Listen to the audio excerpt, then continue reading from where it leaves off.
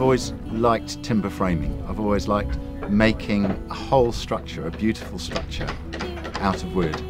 And in Hertfordshire, it's got lots of old barns, but none have been built recently.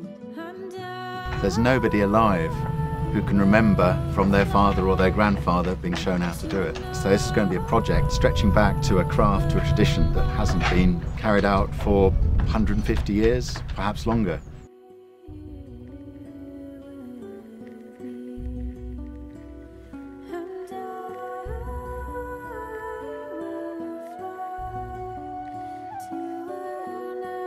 It's elm barns rather than oak barns that I've seen all around here.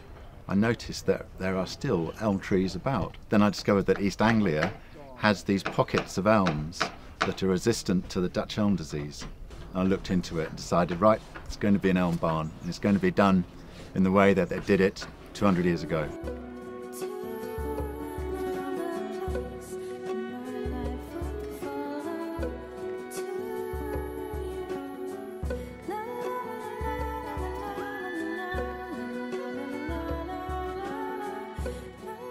It's really enjoyable to do. It's a craft. So it's not just the thing that you make, it's the process you have to get there, to make that finished thing. So you don't hear the buzz of constant power tools. People are talking to each other, having a nice time. They're helping each other move bits of wood around. Get something about timber framing in the past that is a bit of a community thing, and certainly you need lots of people to put this sort of thing together for the frame raising.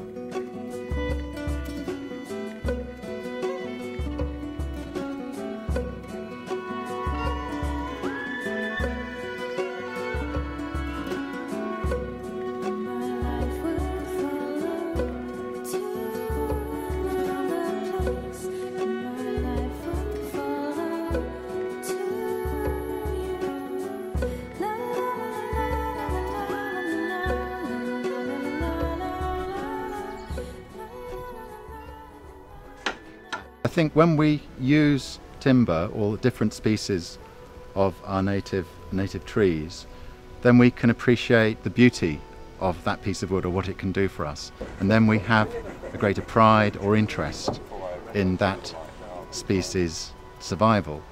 So we're less indifferent to it just becoming extinct or forgotten.